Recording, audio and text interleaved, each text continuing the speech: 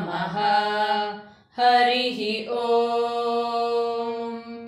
Gananam tva Ganapatigum Havamahe Kavim Kavinam Upamashravastamam Jyeshtarajam Brahmanam Brahmanaspata Anashrinvannutibhisida Sadanam Prano Devi Saraswati Vajebhirvajinivati Dhinama Vitriyavatu Ganeshaya Namaha Saraswatyai Namaha Shri Gurubhyo Namaha Harihi Om.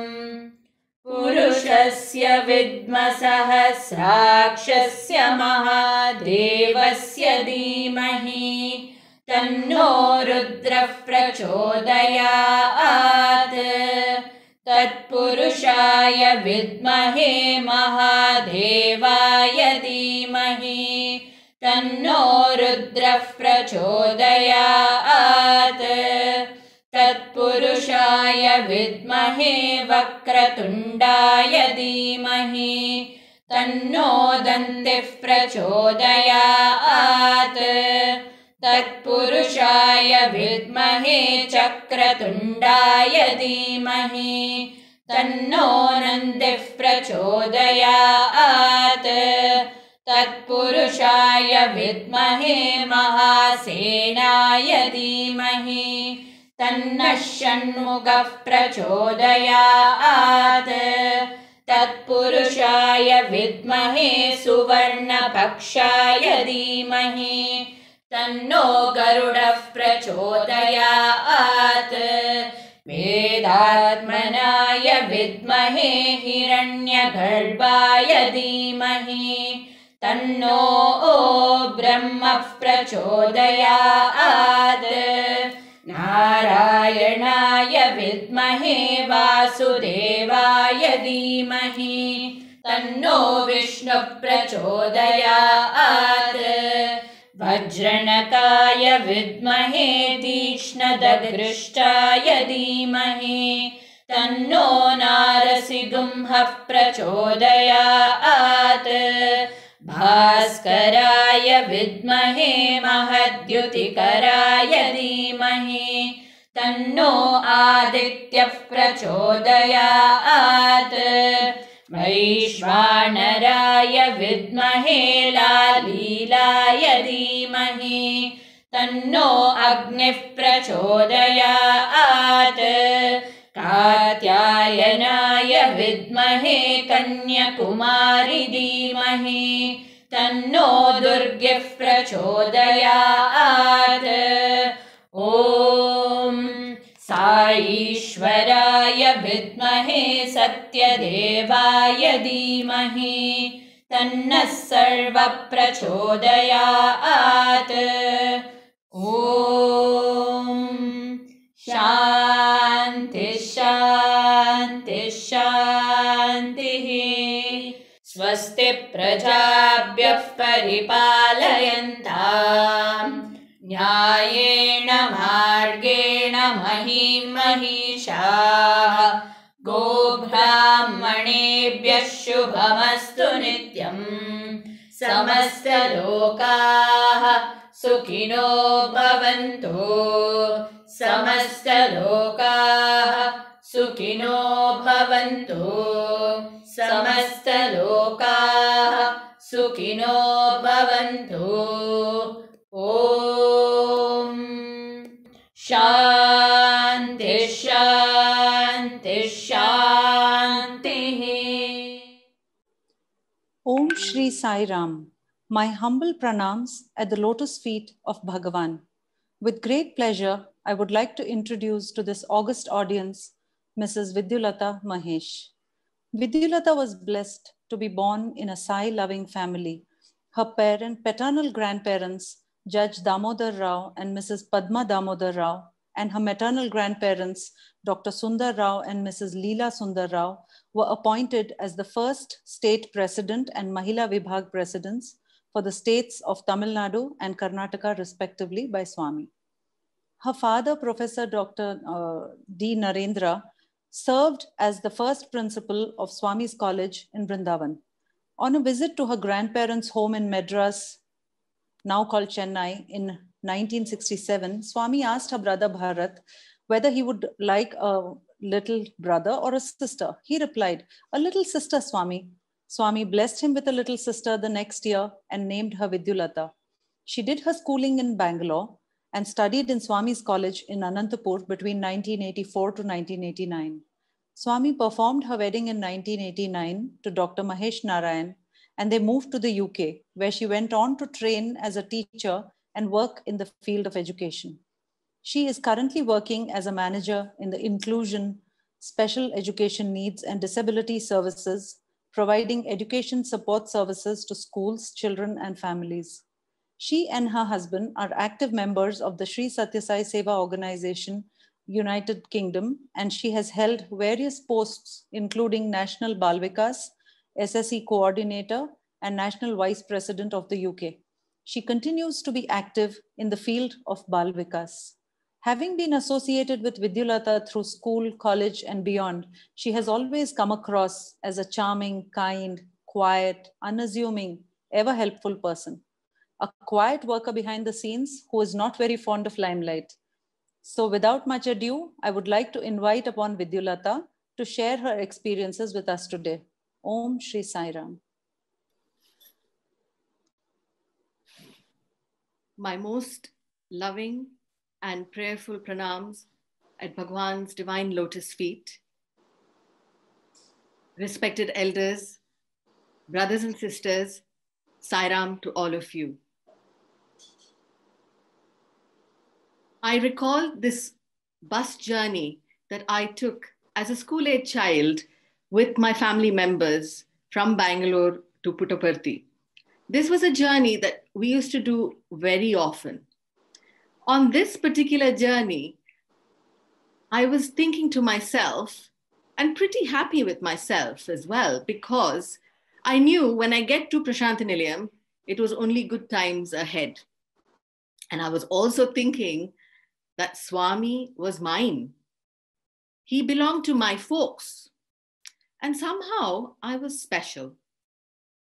Anyway, the journey progressed, and I so happened to listen in on a conversation that was taking place in the seat right behind mine. It was two ladies who were very excitedly and joyfully talking about Swami, sharing their stories and their experiences. It suddenly felt like I was sitting with my own family members in my own home and often listening to those very stories and experiences. They were saying, and Swami said this, and he did this, and he wrote this, and this went on. I suddenly was jolted out of my complacent world. And I realized that this Swami who I thought was mine was not mine alone. Although he made me feel like he belonged to only me and I mattered. He belonged to every devotee, and every devotee's life is an unwritten book waiting to be told. So I'm here before you with deep gratitude to Bhagawan and with all humility to share a few of my experiences and that of my families with Bhagawan. These were very cherished moments for us, and the most special moments too. There was never a time in our lives where Swami did not make his presence known.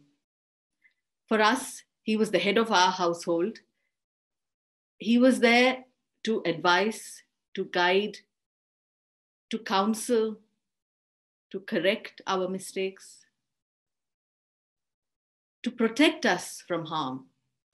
But most of all, he was there showering his love and compassion as he drew each and every one of us into his fold.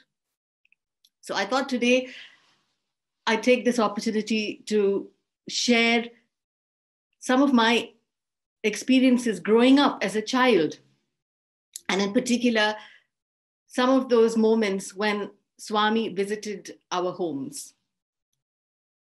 Now, Swami's visits would often be planned visits, but often would also be what we called surprise visits. So there was this one time when Swami decided to play a prank on us.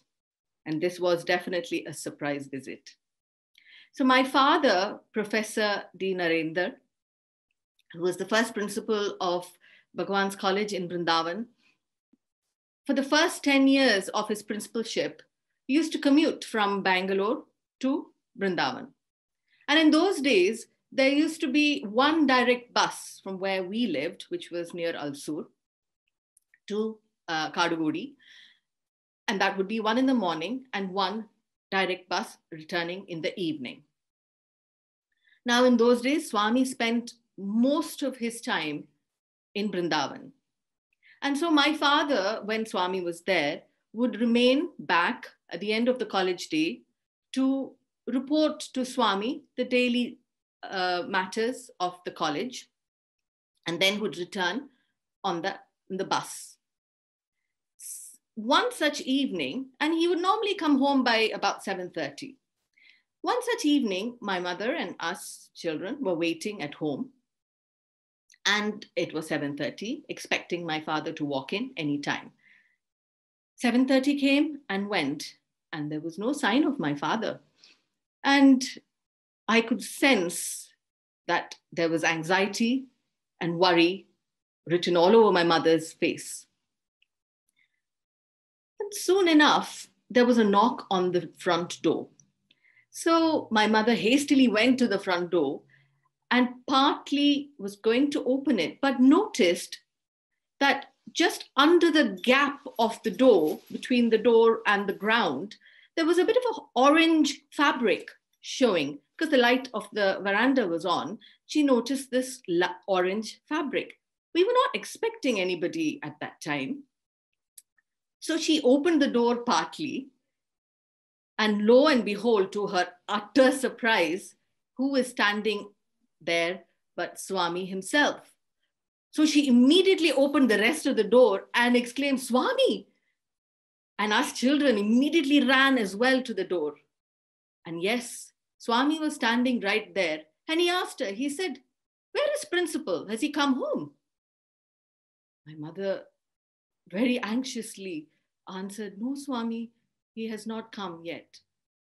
Then Swami looked at her and said, "Well, I finished the session early today in Brindavan, so he should have come home by now." Of course, my mother did not have any answer to give other than probably her heart rate was beating 1,000 a minute in total panic. And then Swami sensed that anxiety, I suppose, and he quickly said, "Hey, Principal, come out from there." And Swami had put him behind the door. And my father stepped out from behind the door. And then Swami smiled. And so did we. And he said, "You see, I was coming to the city to visit a devotee's home. So I brought Principal with me so that I can drop him en route." And so he came and dropped my father at home. He got back into the car and he drove back to Brindavan. In a jiffy, Swami just took away all that anxiety and worry. Swami always managed to keep us on our toes. And I remember this particular visit. Again, we were children. And as we lived in the area of Alsur, and if those of you familiar, there's a big lake. Every year there used to be a regatta boat festival that would take place. And it was an annual treat for us children to attend that regatta. And along with that, my very loving aunt and uncle would treat us post the boat races to a restaurant where we would get some masala dosas and some snacks, and we would stroll back home. And that was one of those occasions.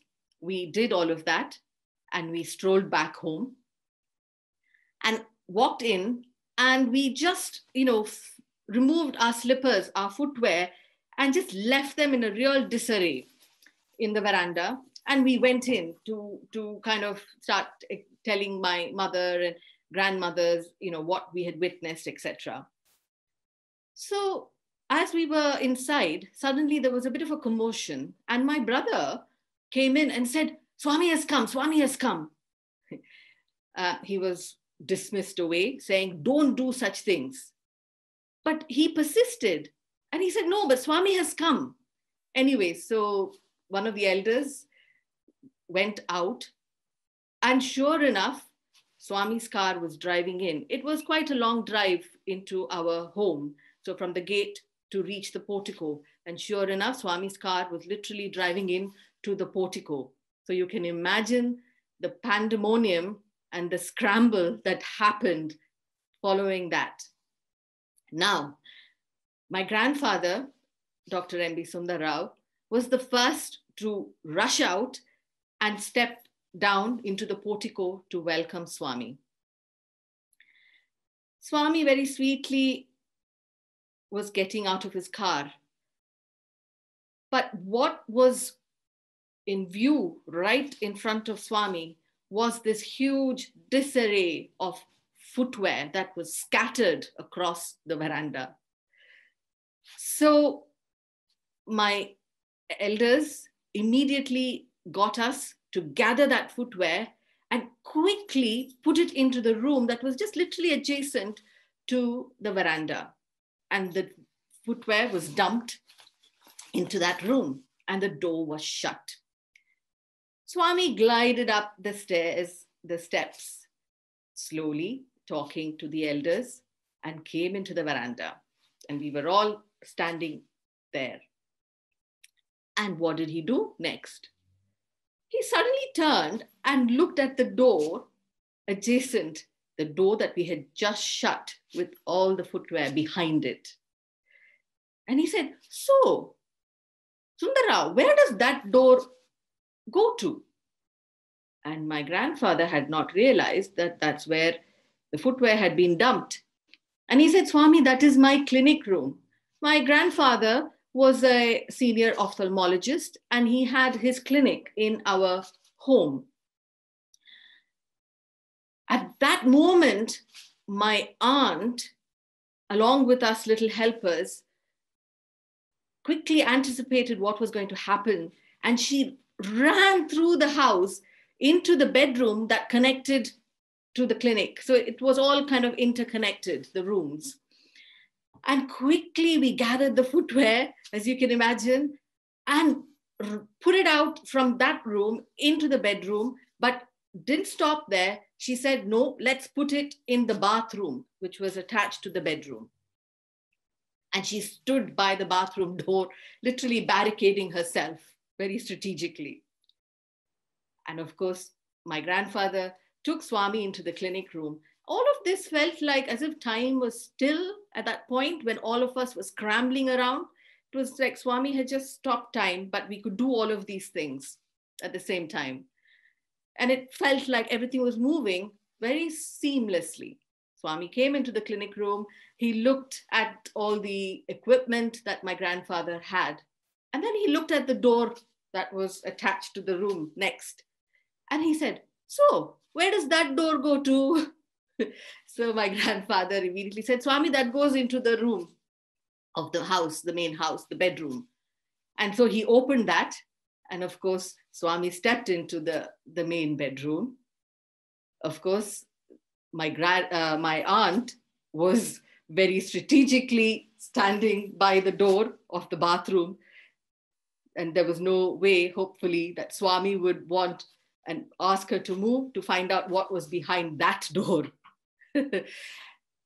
Swami, of course, did not. He came back into the main living room and, of course, carried on with the rest of the visit. It was a surprise visit, so nothing was really planned to welcome Swami. What Swami would normally do on those surprise visits was he would come, he would go into the puja room, and my mother would always have the aarti ready. And my mother was always fond of the garlands that she would offer to Swami's picture and one to the Devi picture. So the garland that was there, they offered to Swami, which in those days Swami would accept. He would accept and wear the garland, and then aarti would be taken. There was always, in those days, Swami used to eat pan. So we would always have pan, bida ready. So that was offered as an offering to Swami. And then he would make his way back to Brindavan or to wherever Swami was visiting in the city. An important lesson for me and us as children at that time was that there is nothing we can hide from Swami. And also, Swami, we have to be always ready. Swami can come anytime, and we have to be ready.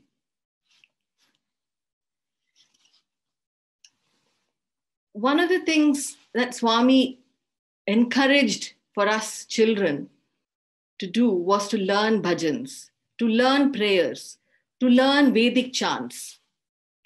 And thankfully, my two grandmothers, Mrs. Leela Sundar Rao and Mrs. Padma Damodar, were so rooted in the Balvikas movement when Swami initially started it in the late 60s. And as their roles of being Mahila Vibhag chairpersons, that was the main role for them, was to promote the Balvikas movement in all areas.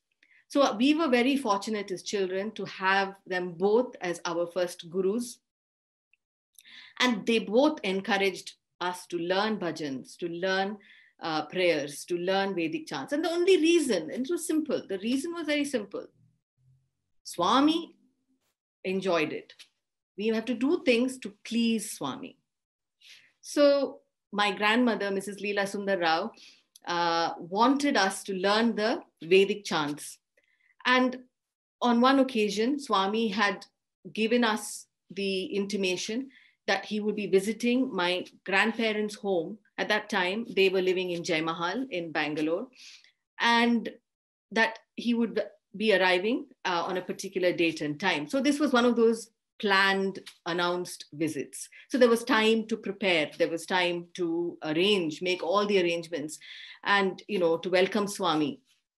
And one of the things as part of those arrangements was that she was keen for us children, that is me and my two cousins, to learn a Vedic chant. And so we learned the Narayana Suktam.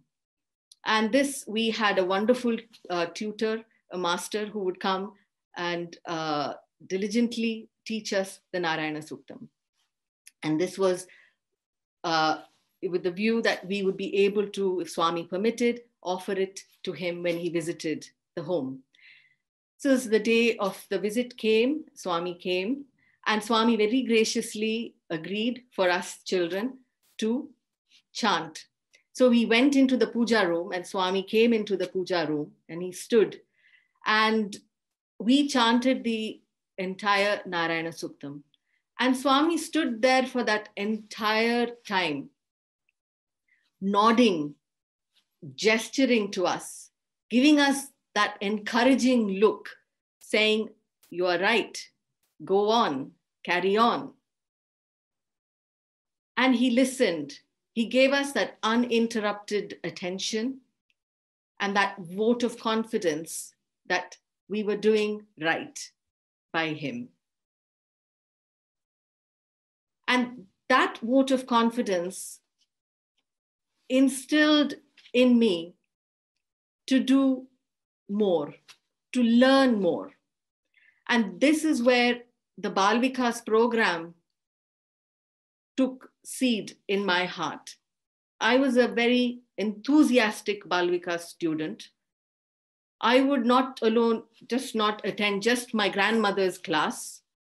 I would go and attend the class that was in the Alsur Samiti. A very dear and revered guru, Sir Sri Tyagarajan, our revered Ravi Kumar sir, the warden of the Brindavan hostel, his father, who was my guru, a very, very loving teacher. I used to also accompany my mother, who used to go and teach in the army barracks, Balvikas. So during the week, I would accompany her. And that used to be quite a fun experience because the army people would send the big truck to pick us up. And we had to haul ourselves into it. And along with some other children, we would go to the army barracks to have our Balvikas class. So, and when I went for my holidays to Chennai to my grandparents, I would attend Balvikas there. So Balvikas was something I so looked forward to. And that was all because of the dedication and the loving gurus that were our teachers. And that encouraged me to learn, to sing, to chant, and with the only purpose that this will please Swami. So I'm going to transport you now to Chennai, to Madras. This was another very special visit.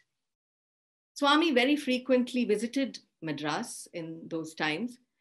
And one of those visits, invariably, Swami would graciously visit my grandparents, Judge Damodar Rao and Mrs. Padma Damodar Rao's home in Adyar. So one of these visits, it was a planned visit. So lots of arrangements were being made. The elders were busy, with the preparations. And us children, that is my two older cousin sisters, my brother and myself, also wanted to do something for Swami. So a plan was hatched by us children. It was agreed, and this was a big secret, the elders were not privy to this, that my brother would go up a tree that was right at the entrance to the gate of the house. It was a beautiful cherry blossom tree. So there were lots of blossoms.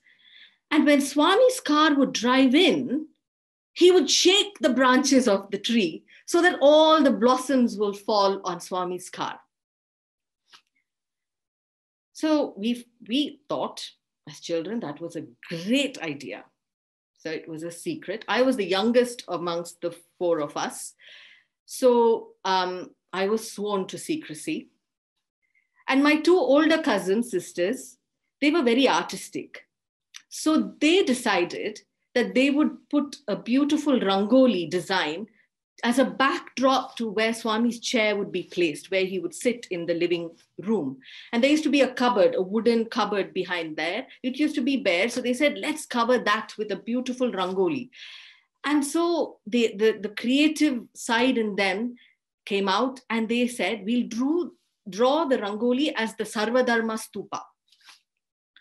So as the arrangements were being made, there were lots of flowers that were ordered. So part of those flowers we plucked. I was given the job of plucking the little petals so that they could then stick a petal at a time and make that rangoli design for the backdrop that would just frame Swami's seat.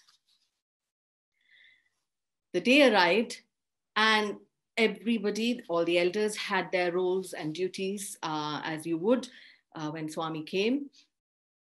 What they didn't notice was there was a boy up a tree. And usually when Swami's car turned into the road where our house was, there would be a signal, somebody be at the end of the road, you know how you get that signal. Swami's car's turned and all of that. So that signaling system, no mobiles, but the signaling system seemed to work perfectly.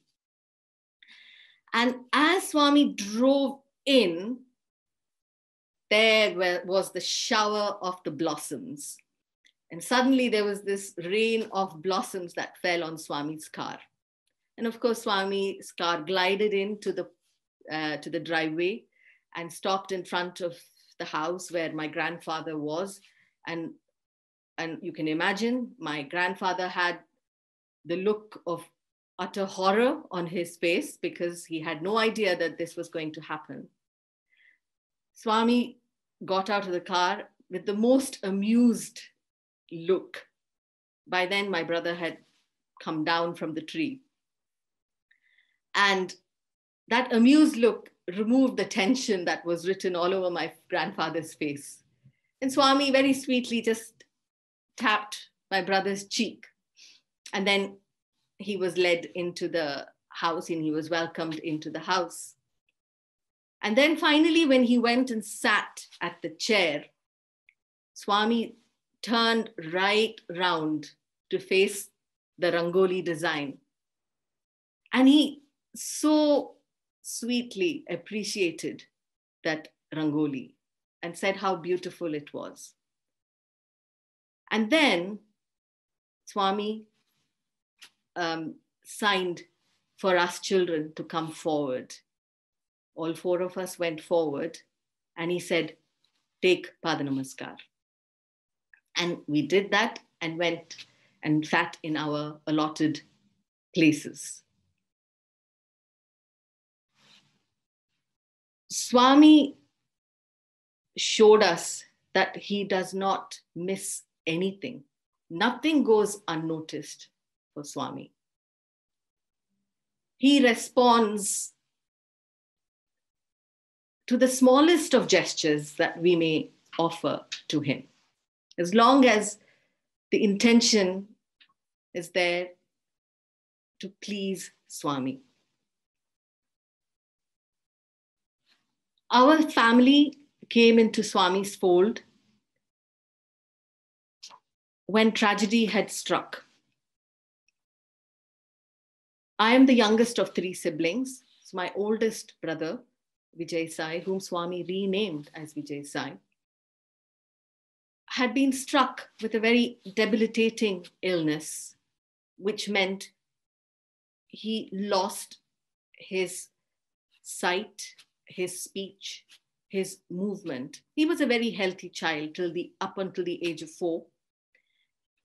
And suddenly, at the age of 4, he started to lose these faculties. And of course, medical science did not have any answers. And at that time is when you start to seek answers. Where medical science has no answers, you seek answers elsewhere. That is beyond the realm of science.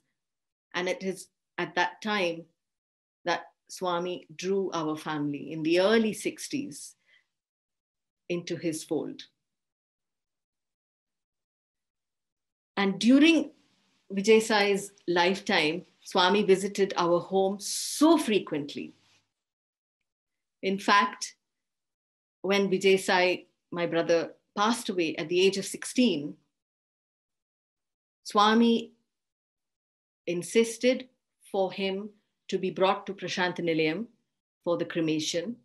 Swami personally made all the arrangements for the last rites to be held on the banks of the river Chitravati.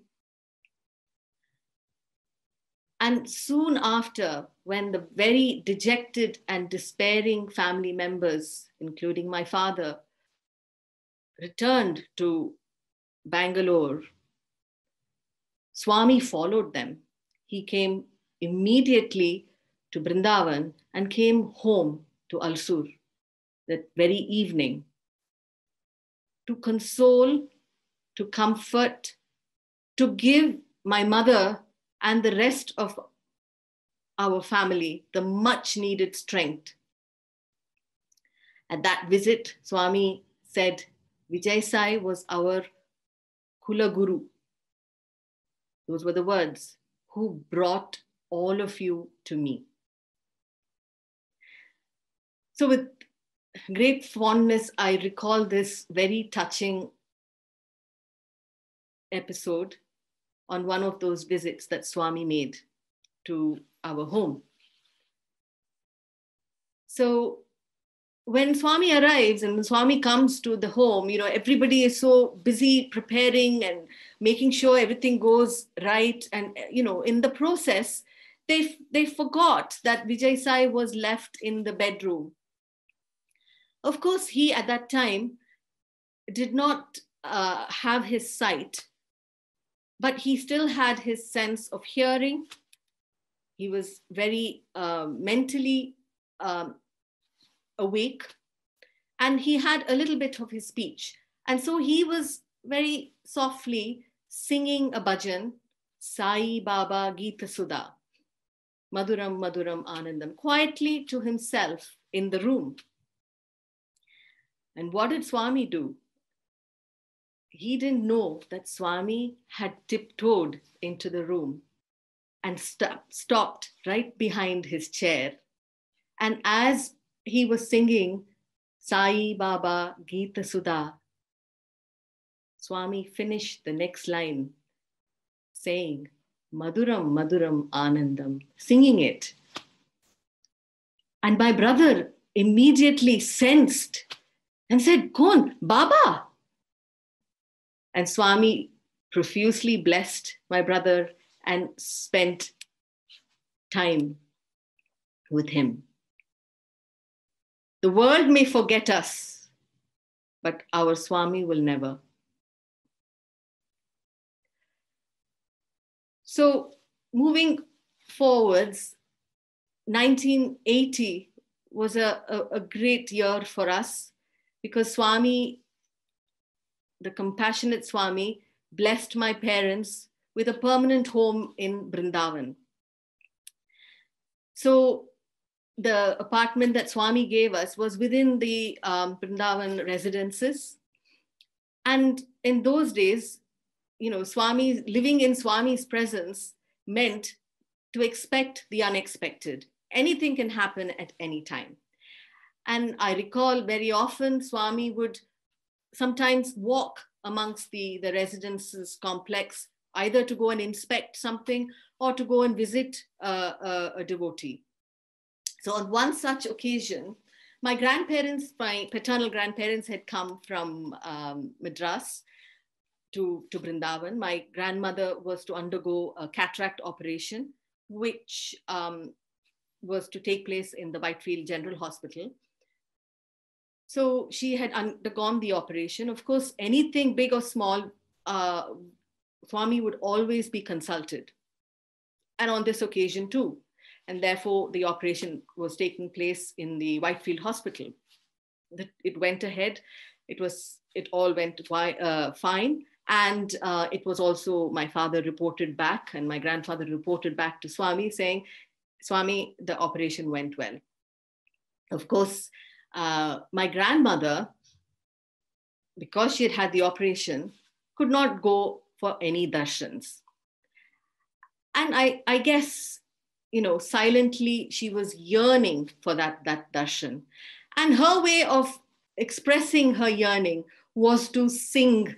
She used to sing well. So she used to sing Tyagaraja Kritis.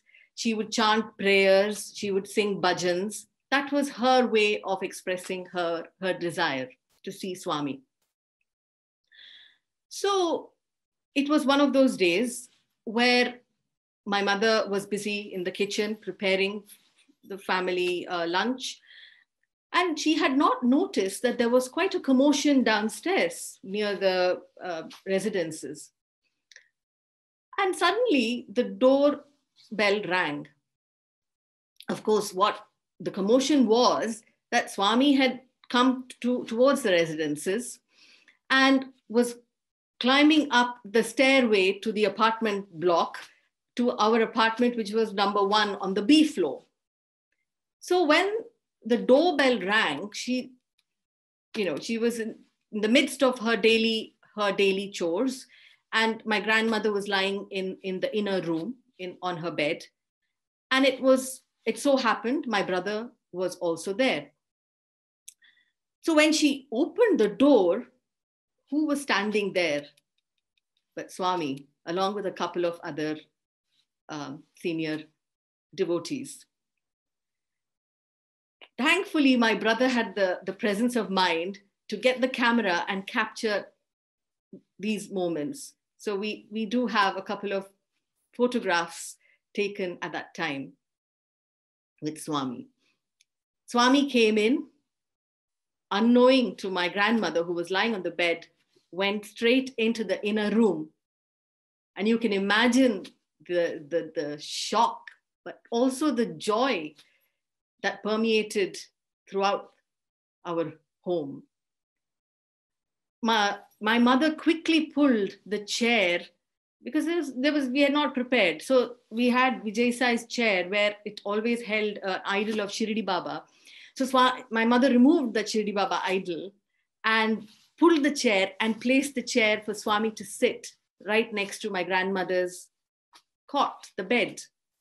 And Swami sat by her bedside and spoke to her, materialized vibhuti and applied it on her operated eye.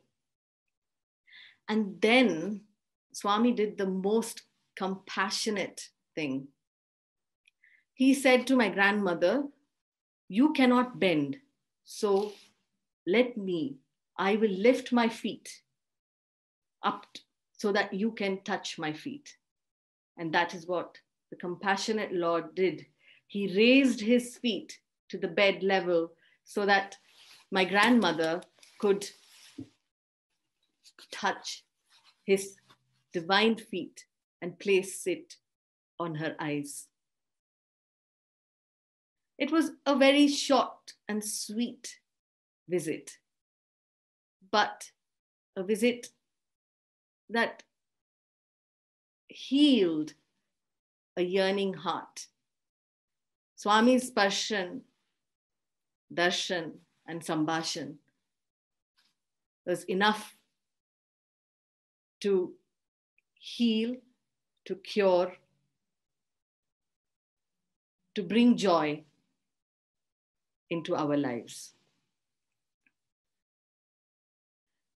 This yearning, this desire to please Swami and to be near him was something I, as a child, was observing through the examples that was before me in the form of all my elders. And so this yearning became pretty strong in me. And I thought the next best thing that I could do to be near Swami was to join his school. So it was a deep desire of mine to study in Swami school.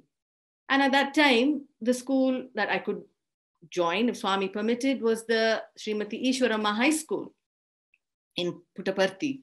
And they did take students for those who came from an English medium school. They would still take them because they did offer us teaching in the English medium as well at that time.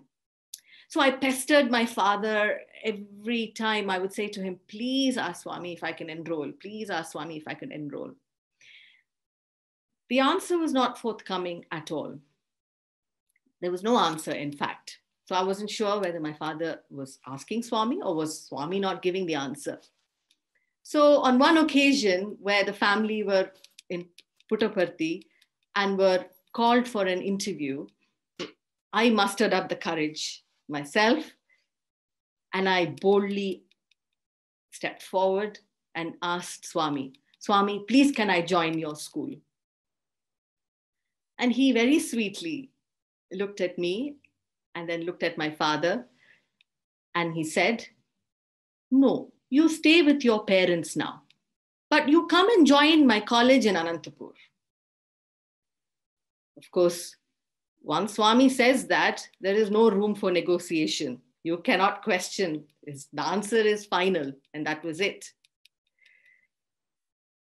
And again, I'm very grateful to my elders for teaching us children not to take Swami for granted. They instilled in us that feeling of awe and reverence, and to maintain that feeling of awe and reverence, because Swami was the omniscient omnipotent and omnipresent God. He was God himself. So my life from school finished and began as a student in Anantapur. I joined for the intermediate, and the 5 years that I spent in Anantapur were the best years a student could ever experience. It was an atmosphere of a loving home away from home. Our teachers, who were extremely dedicated, loving, and devoted to Bhagawan, gave us those opportunities to be able to again be near his divine lotus feet. Our warden, in fact, Srimati Jayamma Madam, would often in her advice to us girls, students, say, this is a training ground, Amma. Anantapur is a training ground. And sure enough, it was indeed a training ground. Knowingly or unknowingly, our talents and skills were tapped into by our teachers, who were verily Swami's instruments. We learned so many things. We learned to live together as one family. We learned through our extracurricular activities to be creative, to innovate, to collaborate, to manage with very few resources. These were all things, skills, at that time we never thought of, but on reflection, these are all the things that we experience today in our daily life. And that has come in good stead in how we approach life today, in whatever we do.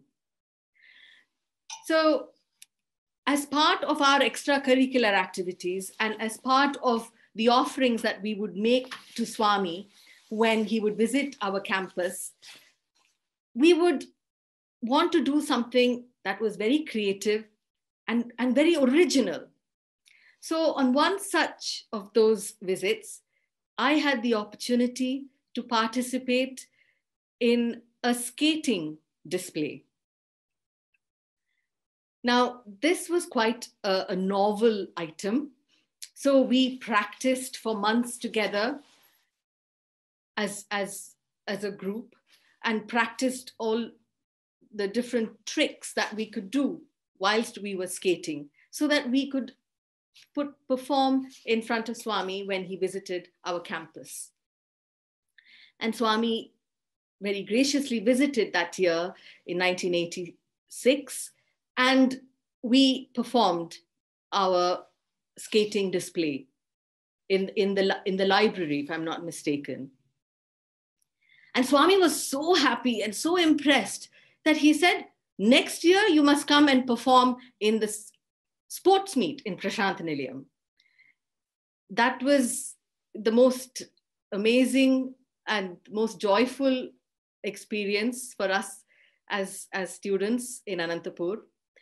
And so rigorous practice started happening, and more members were involved in the display. And for the first time in 1987, we were able to participate in the sports meet in the Vidyagiri Stadium in Prashant Nilayam. And I recall how for the practice sessions, Swami would come to the stadium and in that hot sun, make sure we were all okay. We were given water. We were not too tired. like a loving mother would, not like a loving mother. He is the mother of mothers. He knew our needs, what we needed, and he provided. And so when we performed the skating display, Swami very sweetly turned around, and my father was sitting nearby, and so was my maternal grandfather. And to the other devotees around him, he's pointed out to me, and he said, "Choodura na Principal Ammayi," meaning, see my principal's daughter. That recognition or that appreciation has carried me through life, knowing that Swami is always watching over us. And another time, Swami was so gracious that we had performed a play called Mirdad for Swami when he visited our campus in Anantapur.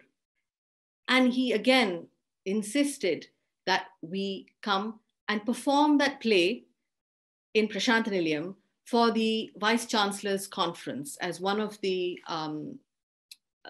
evening programs. This was again a very, very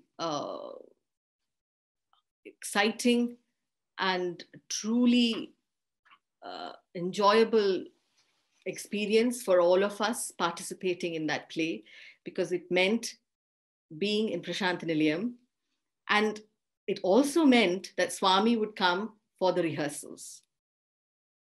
And he did. He came for the rehearsals, and he would watch the rehearsal, and he would direct us. You do this, you say it like this. And he would look at our costumes. So for the dress rehearsal, Swami came. He came and he looked at each one of us and examined our costumes. Was it fit for purpose? And he came to me and he looked at me and he said, "What role are you playing?" I said, "Swami, I'm playing the role of the king." "King? This costume is not grand for a king." Of course, we had made our costumes with the resources that we had. And the next thing I know was Swami sent a brocade material to be given, to be made as a costume for me, for the king. He had sent it saying, "This is for the king, make the costume." So the performance went ahead. And just before the performance began, Swami came backstage.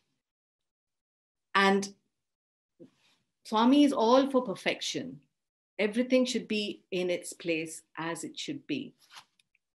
And he came and checked each and every one of us that our costumes were correct, worn correctly, our makeup was just right. And once he gave the once over for each of us that were in the play, we also were able to take Pada Namaskar, and he went back down to be seated to watch the program. And I remember the intent look with which he watched the entire performance, like a proud father, but also like a concerned mother, making sure that we did our part to the best we could. And he was the director, so it went as he had planned it to be. Anantapur was indeed the most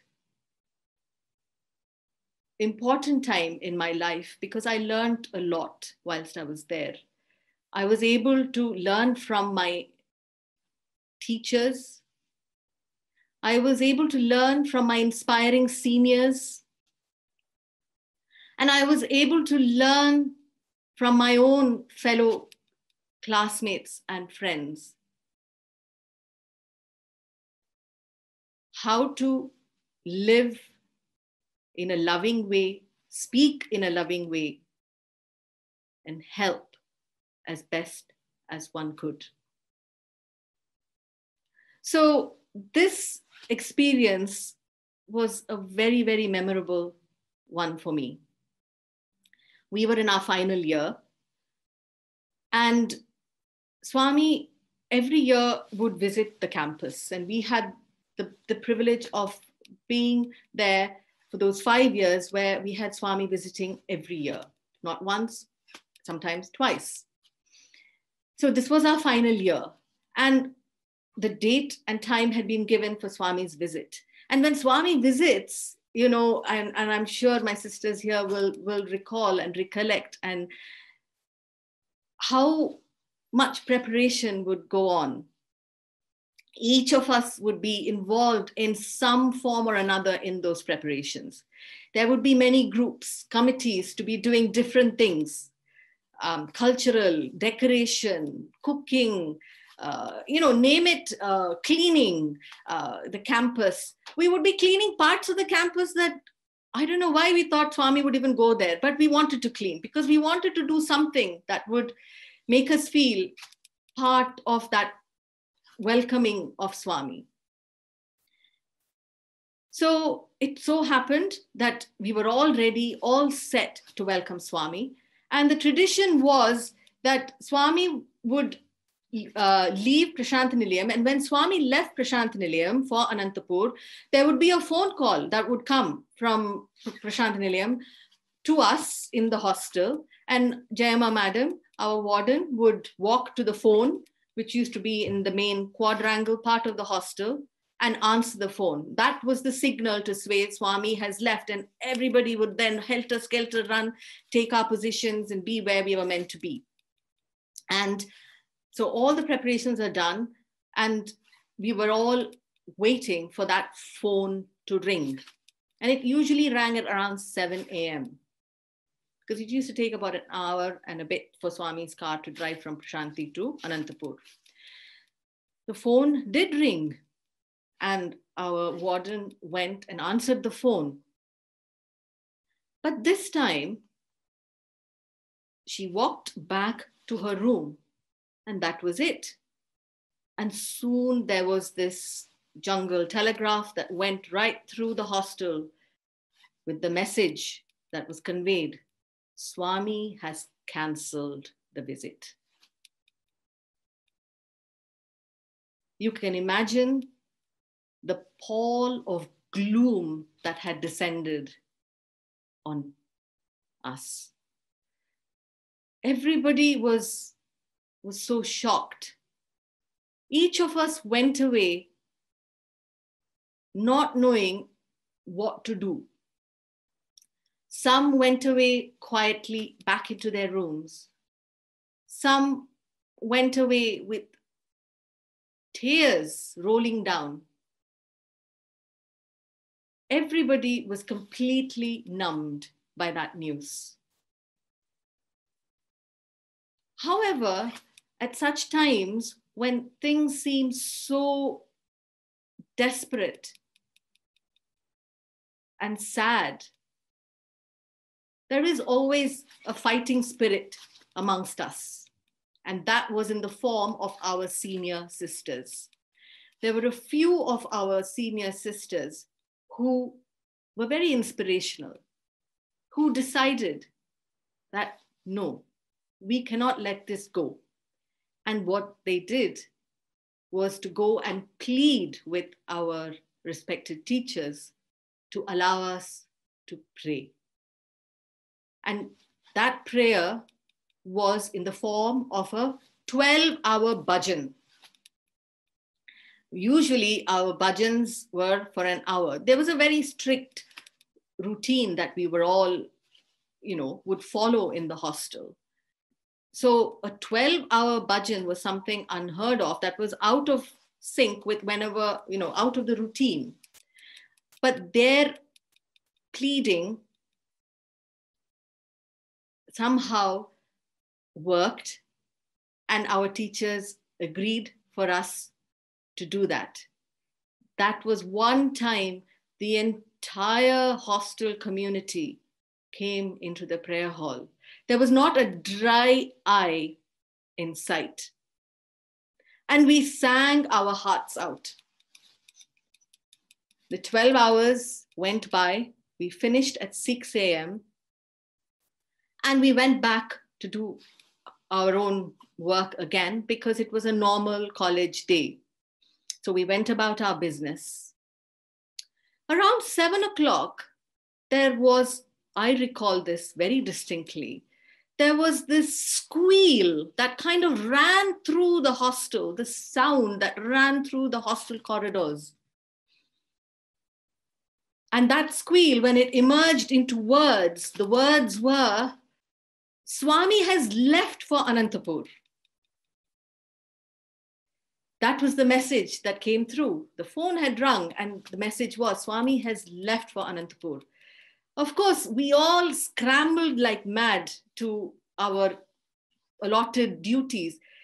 Thankfully, all the arrangements were as they were because nothing had been moved or removed in terms of decoration or any of the other things.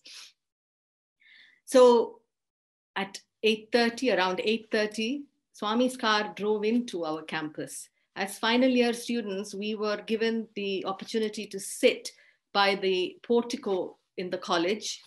That was the chance we had and every final year batch would get.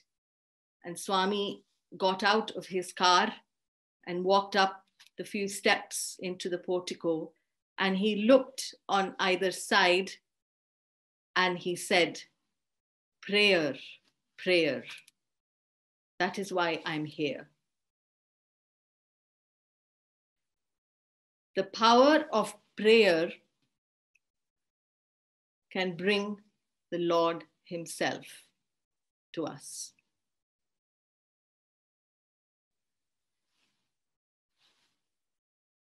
As you can imagine, in my final year, unknown to me, my parents and grandparents were busy seeking to find a suitable boy.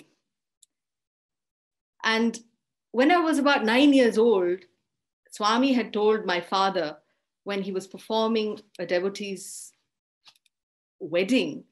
My father used to walk behind Swami in those days when Swami would collect the letters and pass them on, and my father would hold those letters. And he turned around to my father and said, I will perform your daughter's wedding.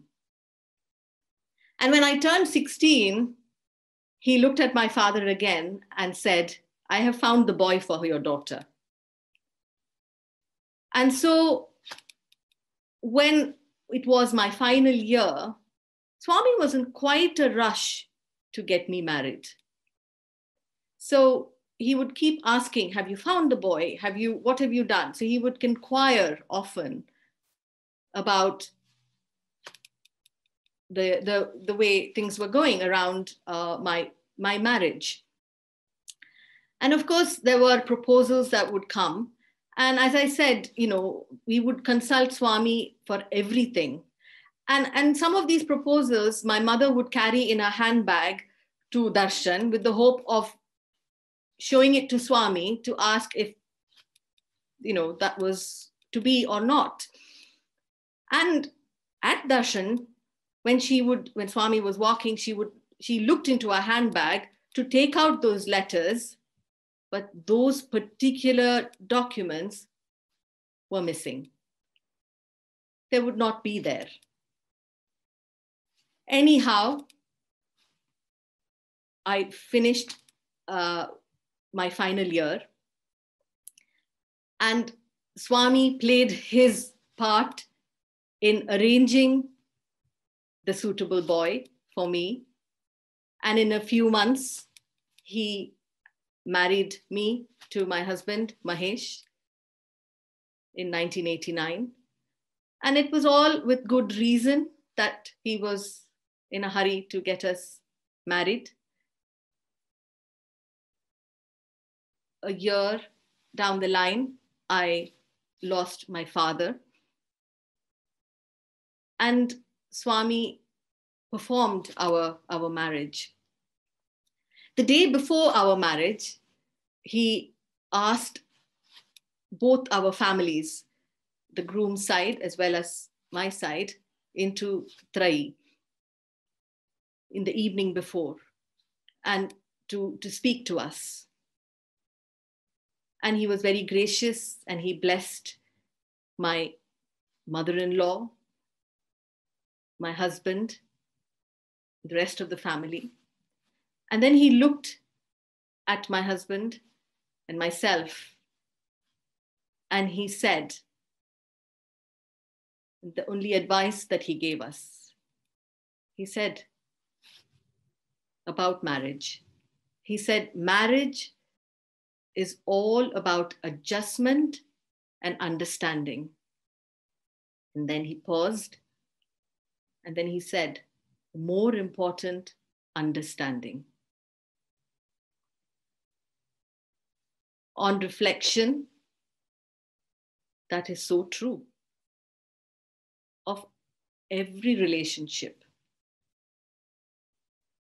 When we have understanding, we are able to accommodate and adjust easily.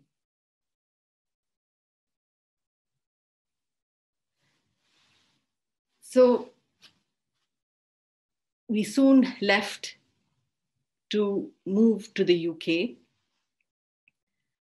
My husband came here first, and I followed suit in a year or so's time, as I was still doing my post-graduation in Madras, where my in-laws lived. And, you know, one of those things that somehow, sometimes, you know, you have this in your mind, that when you're leaving, you want Swami to give you something, some kind of reassurance that he's going to be with you. And it was my grandmother's, my maternal grandmother's 80th birthday. And on that occasion, Swami called the whole family to an interview. And this was in Trai Brindavan. And I mustered up the courage to say to Swami, Swami, I'm also leaving for UK. Please, can you bless me? And in my heart and in my mind, I was thinking, bless me as in give me some kind of protection. Because that used to be the tradition, you see. In our family, Swami would materialize a pendant or a statue or something to say, take this with you. Swami very gently and sweetly turned around, looked at me, and he said, take me in your heart. And those words keep ringing in my heart. And that is what we both have done. We have crossed the 7 seas, as they say, and we have been here in the United Kingdom for the last over 28 years now, almost, for me. But Swami has kept us connected with him throughout. And that connection with Swami has been through the Balvikas movement for us, both my husband and myself.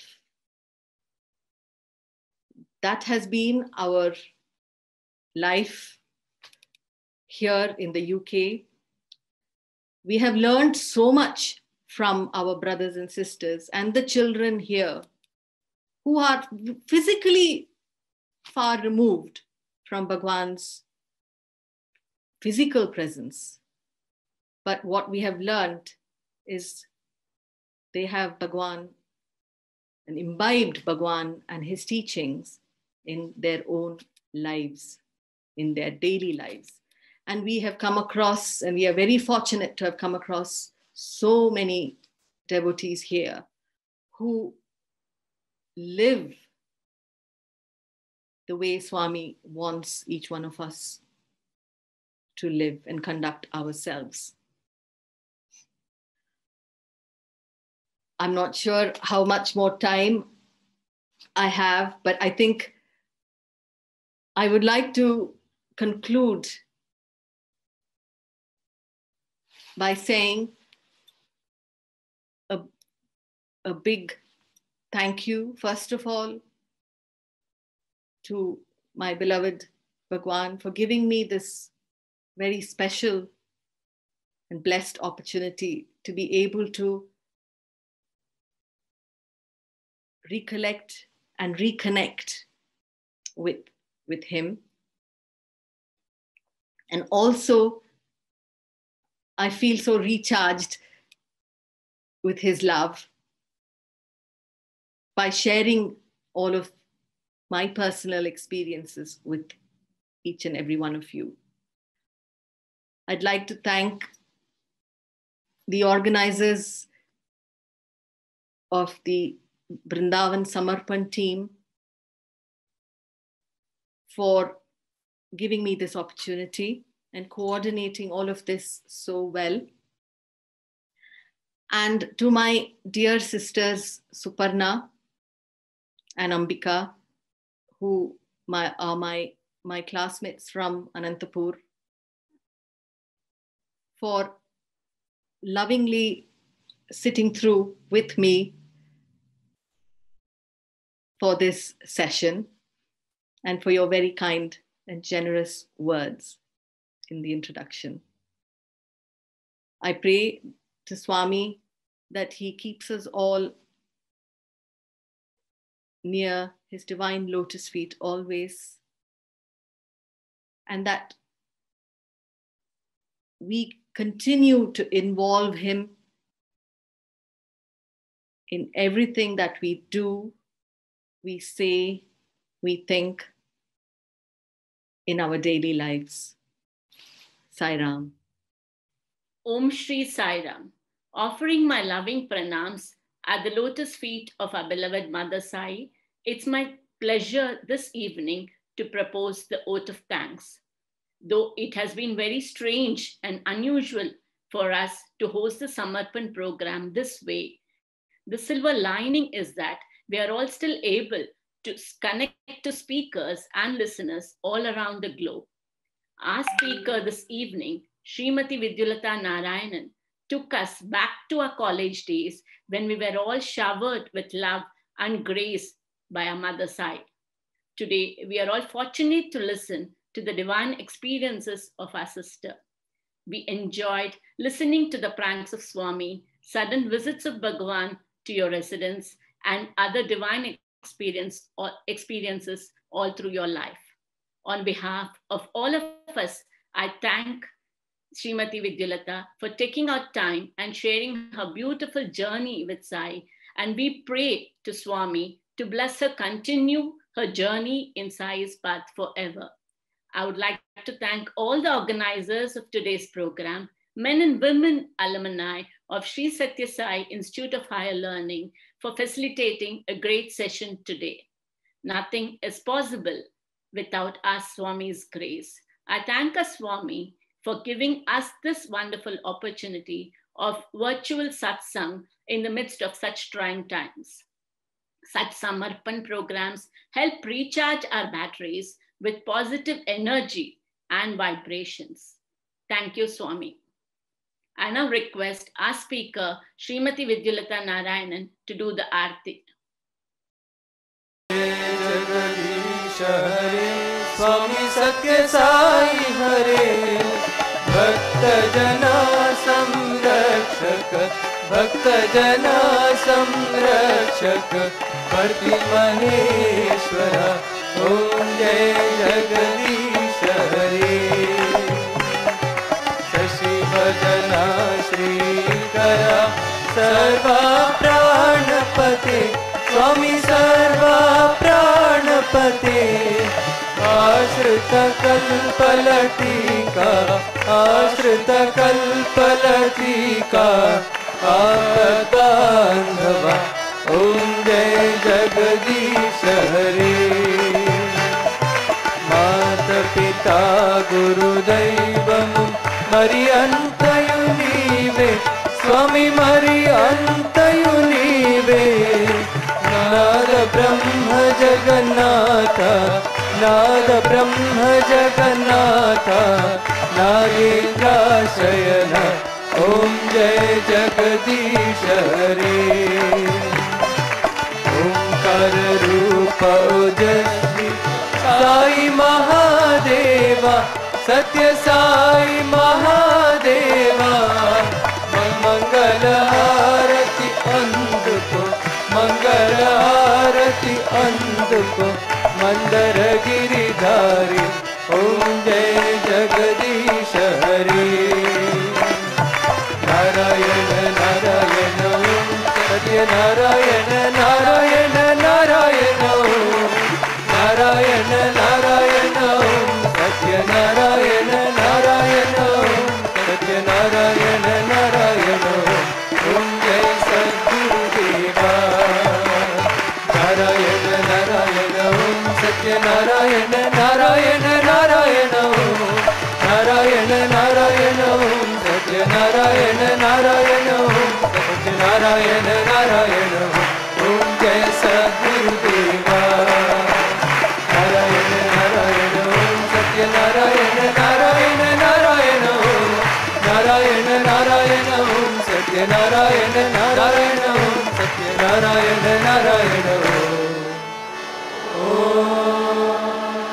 Jai Jai सद्गुरुदेवा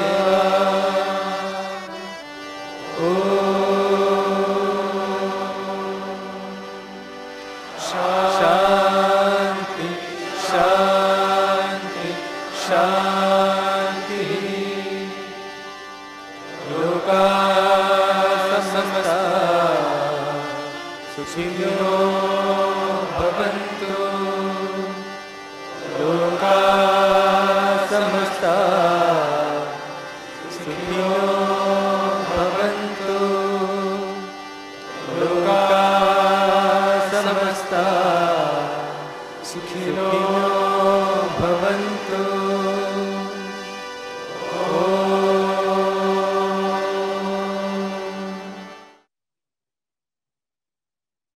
Jai Sai Ram.